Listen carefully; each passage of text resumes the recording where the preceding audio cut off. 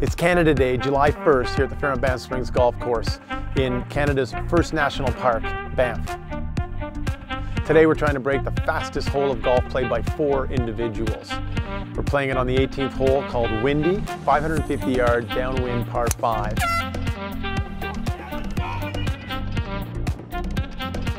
We've got 2 tremendous teams. We've got a team of staff made up of Paul Heritage hitting the tee ball, Andrew Suchuk, the head golf professional hitting shots into the green, Stephen Young, the director of golf chipping, and Walt McAlone finishing off a putt if needed. Our second team, started by Matthew Capito, just shot 63 here last week. Long ball hitter. Then we've got Adam Chivers, assistant golf professional at the course, hitting second shots in.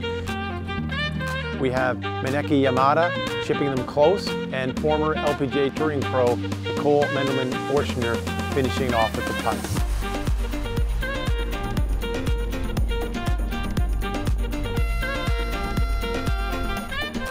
It's now 8 o'clock, the Bears have cleared, and we're ready to go. Let's go get this record.